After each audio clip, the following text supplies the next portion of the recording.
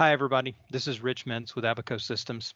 I'm joined today by Luis Esparza, Product Manager for the Systems Solution Group. We're going to talk about how open architecture impacts embedded systems, especially in ISR, radar, and EW systems. Luis, thanks for joining me today. Take it away.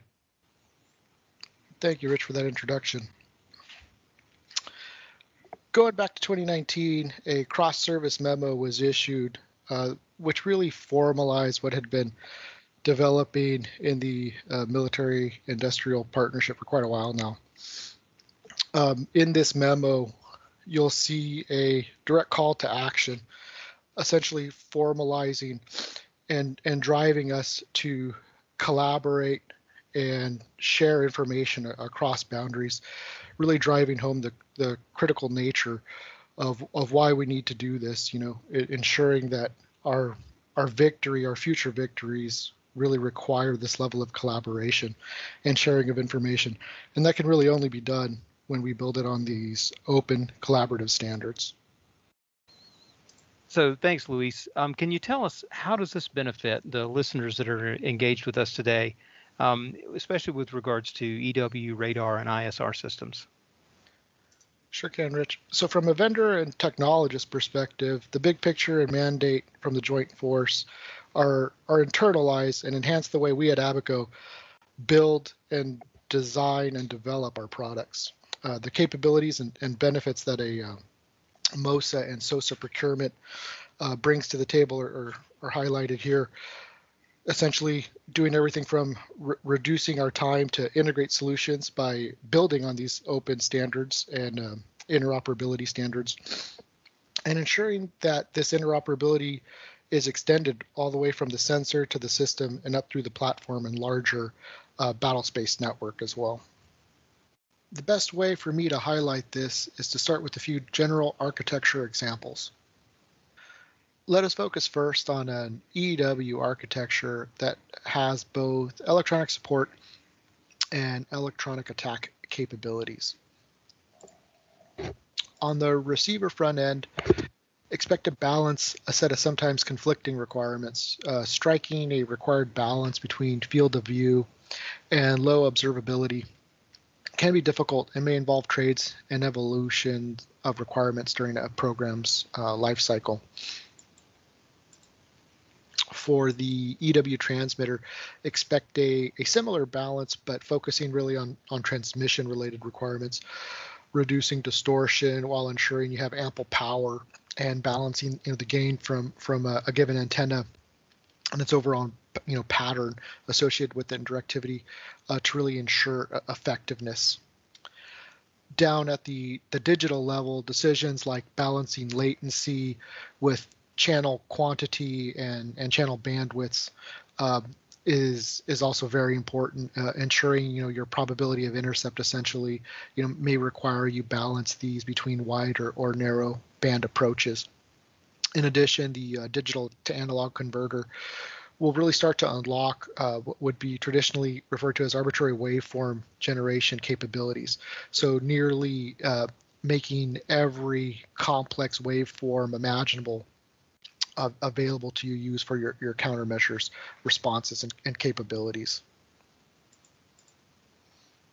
Further up at the processing chain, we are also balancing a mixture of requirements. Things from security and anti-tamper are likely seen here as well, along with identification and your more traditional receiver scheduler type requirements.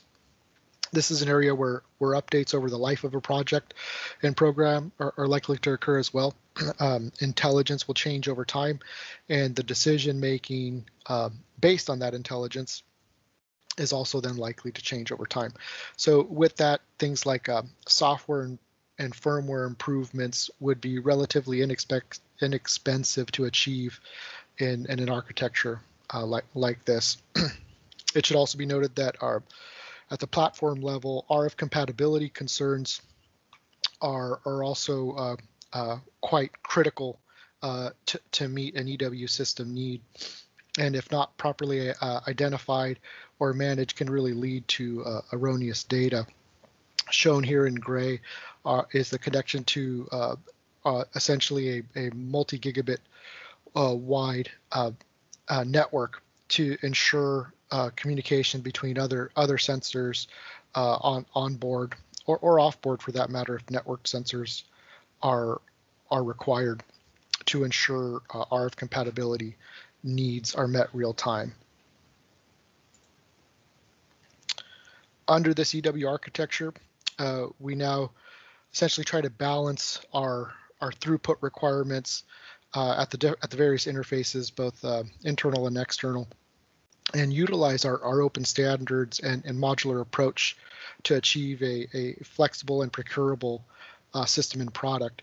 Here, leveraging things like PCI Gen 4 and multi-gigabit Ethernet data ports. Also paying attention to what it would take to integrate, so our schedule time, the various maturities of a technology that we're incorporating as well as paying attention to reducing size, weight, power, and cooling requirements. Shown here is a potential procurement and corresponding interface outline. Here I highlight the individual plug-in cards and components, as well as potential LRU outline for the system integrators and system designers. In the case of this electronic warfare architecture, using our MOSA SOSA approach really allows us to unlock machine learning at the tactical edge to improve detection, characterization, and identification of our signals, and improve our overall countermeasures effectiveness. Vendors like Abaco are well equipped to provide the plug-in card and corresponding LRU supporting MOSA over the entire life cycle. Moving on to a general ISR architecture, in this case with both platform and network-based information sharing requirements. On the receiver front end, expect our ISR effectiveness requirements to really drive the location and importance of where our antenna and our front end electronics are placed. Down at the digital level, where our decision making really begins, things like channel count and bandwidths are very important. In addition, this is most likely where the beginning of our direction finding, geolocation, or specific emitter ID processing may also start here as well. At the higher level processing stage, again, we see similar requirements that we saw in our previous example. Here, essentially, intelligence-based processing is likely to change over time as well. And it is likely that software and firmware improvements would be relatively inexpensive to absorb over time. For the sake of this general example, a communication link is typically required to send information and or data to other interested parties. The communication link is likely to have some additional security and anti-tamper requirements involved with it as well. It's expected that over time, this communication link itself would be required to operate in potentially contested environments. So shown here, this flexible software-defined radio type link would allow you the longevity to work in those contested environments going forward. Under this ISR architecture, we again strike a balance with throughput requirements of the various plug-in card interfaces and use our open standards and modular approach to design something with optimal best-in-class effectiveness. Shown here as a potential procurement and corresponding interface outline, as before, highlighting the individual plug-in cards and components where a potential LRU is available for procurement for the system integrators among us.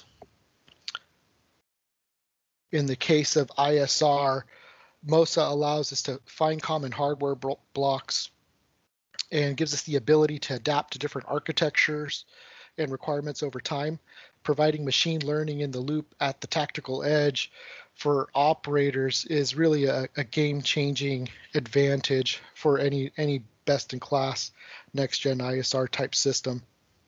Being able to pre-process raw data if need be and provide that back to the larger battle space network.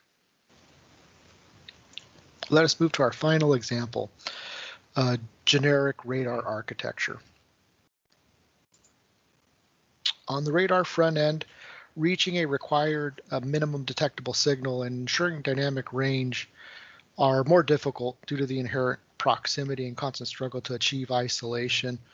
For the transmitter, a typical radar application may be orders of magnitude more power when compared to our prior examples. In addition, the complexity of the antenna and its control is likely also more sophisticated. The additional requirements to control a scan pattern or point to beam may overpower your traditional I/O processing needs for an EW or ISR application. Moving on to the converter stage, balancing the multiple RF inputs and outputs can introduce its own complexity. In addition, this is likely where you'll start to observe some additional AT and security type requirements. As mentioned before, timing and control for alignment of the beam or scan pattern may also be required at this stage. The flexibility of our RF system on a chip technology provides access to both high and low level programming languages to really allow our customers to tailor a solution to fit their radar needs. Radar processing may also differ. However, many of the core building blocks are shared, and in some cases of radars, potentially many more. So this architecture, although it references, single instances of SBCs and GPUs, it could be imagined that there could be an array of SBCs and GPUs behind each one of these. There are many advantages to utilizing high-level software languages at this stage, including taking advantage of machine learning and other important graphics libraries. Under this proposed radar architecture, we now balance our throughput requirements and return back to our open standards, PCI Gen 4 and our multi-gigabit Ethernet protocols. And what you see here is a potential procurement and corresponding interface outline for this hypothetical radar system. Here I've highlighted the individual plugin cards and components as well as potential LRU outlines. Taking this example one step further, our modular open systems approach to this radar case can really unlock further multi-role and multi-mission capabilities. As the interface standards are designed in up front using these open approaches and definitions, it would be now in the realm of economically feasible to upgrade this digital front end of this radar. The traditional role of, whether it be navigation, situational awareness, or fire control are still preserved, but with firmware updates and potentially some software updates, this system could be transformed into a high-gain electronic attack asset, unlocking the same or updated arbitrary waveform capabilities used to generate your traditional radar waveforms can be combined to support standoff or stand-in jamming roles. This could be as simple, as mentioned, as a software or firmware update cycle over a single plugin card. A module update to an existing LRU. In the case of radar, MOSA allows us to realize an architecture that will support future advancements, reduce and remove much of the risk to things like obsolescence, and enable machine learning improvements to the radar and display processing over time, potentially blurring the lines between our traditional roles and extending the capabilities of existing systems. In review of these three use cases, it is clear where common areas of interest through these applications, as well as where the architecture is modular in nature. Areas that are common benefit from this standardization and harmonization across the vendors and suppliers. Groups like SOSA help drive this to an actionable level to manage the complexity of the technologies that exist for any given hardware and software implementation. Thanks for the explanation, Luis. So how can I, as a customer, get started in a SOSA system design? Thanks, Rich. Yeah, at Abaco, we have invested heavily in ensuring our customers have the best in-class offerings. In particular, our 3U and 6U SOSA aligned products are available today to meet your EW, ISR, and radar system needs today and into the future.